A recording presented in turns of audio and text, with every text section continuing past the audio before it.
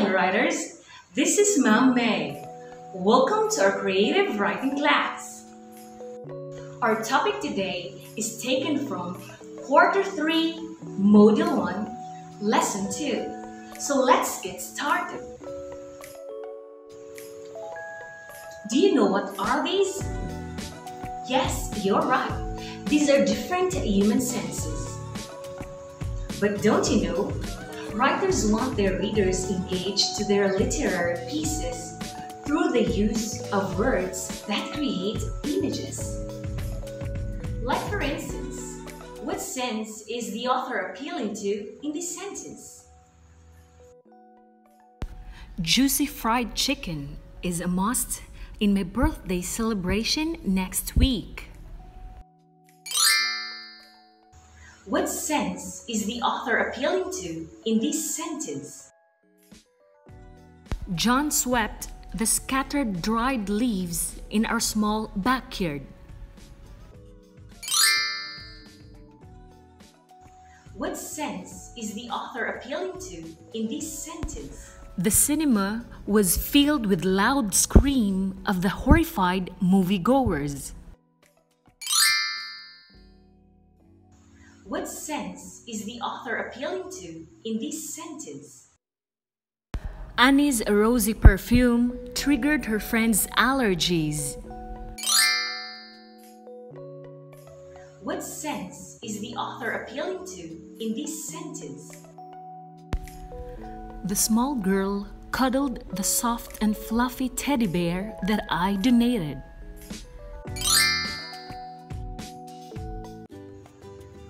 Those examples use sensory imagery. Sensory imagery is defined as a literary device that writers employ to engage a reader's mind on multiple levels.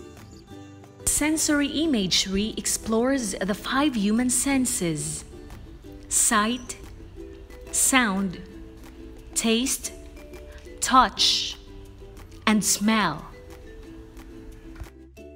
Here are the different types of sensory imagery. 1. Visual imagery. This appeals to the sense of sight.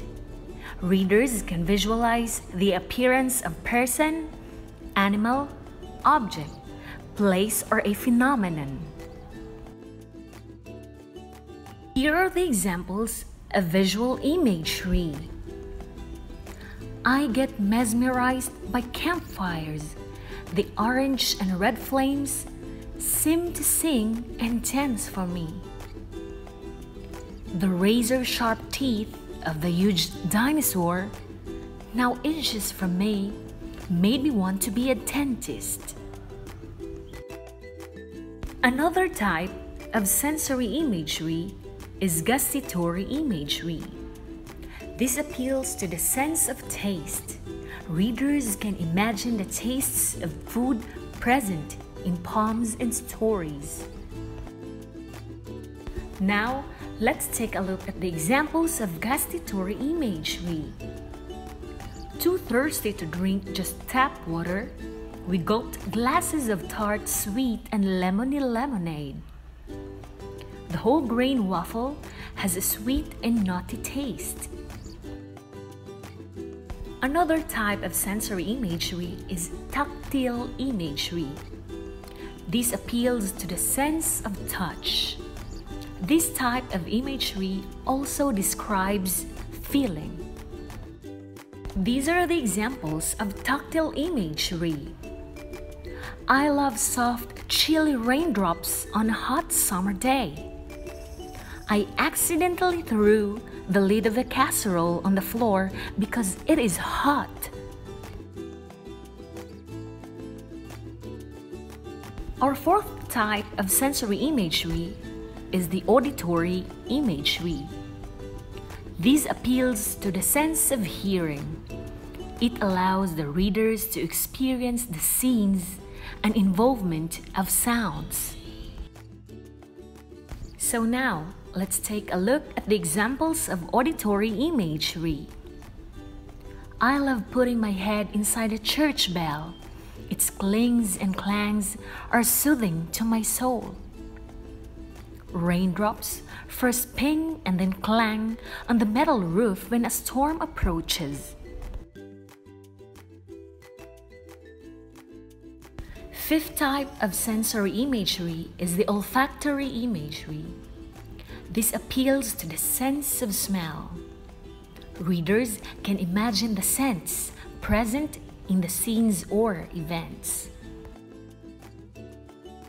The examples of olfactory imagery are: in the garden, the scent of roses kisses the air and squelches the acrid aroma of my neighbor's musty, funky, and gassy body odor.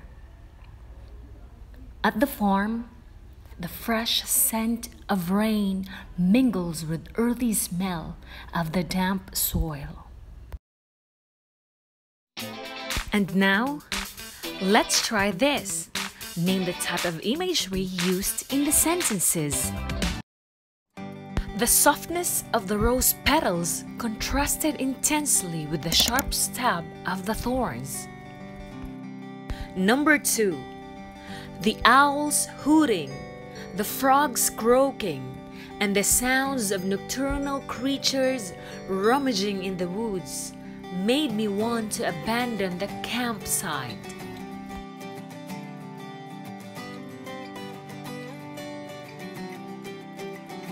Number 3.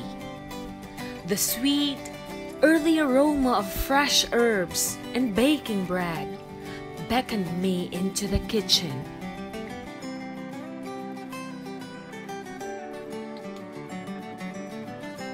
Number 4. The sapling with delicate green leaves grew in a small ledge on the white limestone cliff.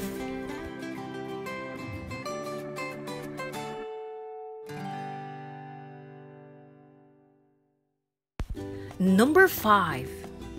The sweet yet tart taste of the apple juice flooded his mouth.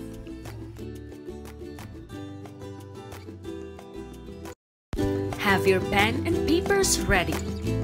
Together, we shall do the activity and discover your creativity. Identify the sensory imagery type used in the following sentences. Number 1. He could hear his world crashing down when he heard the news about her.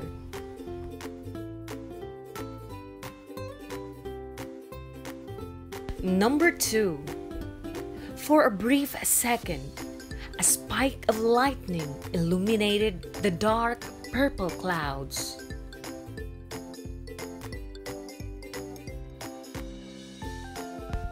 Number 3.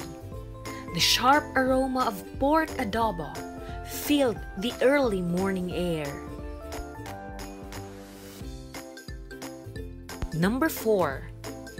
As I carefully swallowed each delicious bite, I savored the rich and creamy chocolate bar. Number 5. The wool jacket felt prickly against my fingers. Let's try this together. Look at the given picture. Write a single paragraph using different types of sensory imagery. Your single paragraph output will be rated using the following rubric.